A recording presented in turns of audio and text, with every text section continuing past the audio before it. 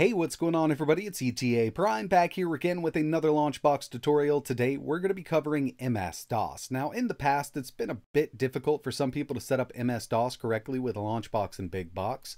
We've always had the MS-DOS importer, so if we head up to Tools, Import, MS-DOS Games, we can use the built-in importer, but some people get a little confused with this. So I'm going to make it even easier for you. And today I'm going to show you how to use RetroArch and the DOSBox Pure core to get these games up and running. The DOSBox Pure core makes it really easy for most people to get their games because it allows you to import and play zipped MS-DOS games. And basically all you're going to need is RetroArch, the DOSBox Pure core, and some zipped MS-DOS games.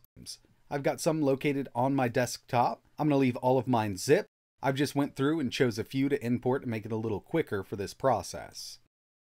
So first things first, we'll need RetroArch installed, and with the latest versions of LaunchBox and BigBox, we made it even easier to get RetroArch up and running. If you've already done a few system imports, chances are you do have RetroArch installed. You can automatically install it during an import, but if not, we can always head up to Tools, Manage, RetroArch, and mine's already installed, but I can reinstall, update, and like I mentioned, if it's not installed, you can install it. I'm just going to go ahead and update it because I haven't done it in a couple weeks. Choose update, and with this, it's automatically going to download the update for us. It's going to download all of the correct cores, place them in the correct location, and get it set up for us. I mean, it's basically a one-click setup with RetroArch and LaunchBox now. And there we have it. And it's automatically downloaded that DOSBox Pure core. But if for some reason you manually installed RetroArch and you want to keep it that way, that's totally fine. I'm going to head over to where I have RetroArch installed. We'll need to download the core manually, so we'll go to my RetroArch folder. I'm going to start it up one time. And from here, Online Updater, Core Downloader, and we're going to find DOSBox Pure. Mine's already installed, but we'll go ahead and do it again. Core is installed. We're ready to go with the DOSBox Pure core. Now it's time to import our games. We can always drag and drop, or we can head up to Tools, Import, and since we're using the DOSBox Pure core with RetroArch, we're going to use the ROM importer and not the MS-DOS importer. We'll go to our ROM file, go ahead and read through everything in the import wizard. We'll choose Next. I'm going to add the folder I have on my desktop, and since it's named correctly, MS-DOS, this is the naming convention inside of LaunchBox, it's automatically going to detect that I want to import my MS-DOS games. If it's not named correctly, you can always use the drop down. Now we need to choose an emulator. We're going with RetroArch. Now we need to choose the correct core. We're going to go with DOSBox Pure. Next, I'm going to copy the files in my LaunchBox Games folder because they're on my desktop and I want everything consolidated. Of course, we want to download some images, so we'll do it from the games database. And if you have an EMU Movies account, you can also select everything here. We don't need to specify any extra custom options, so we'll choose Next.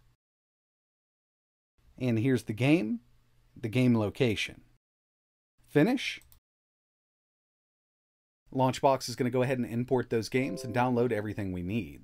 I only had 9 games, so it did import them pretty quickly. Still downloading a little bit of artwork in the background, but we now have a new section over here, MS-DOS. And as you can see, I've got my 9 games that I've imported. The emulator set up, we've got our games imported, we can go ahead and start a game. Now with some of these games, they're automatically going to start up, so if I choose Monkey Island, DOSBox Pure is automatically going to start this game up for me. We're good to go, we can start playing this game. Let me exit this because I'll show you another game that doesn't automatically start up, but it's really easy with DOSBox Pure. Let's go with the Oregon Trail.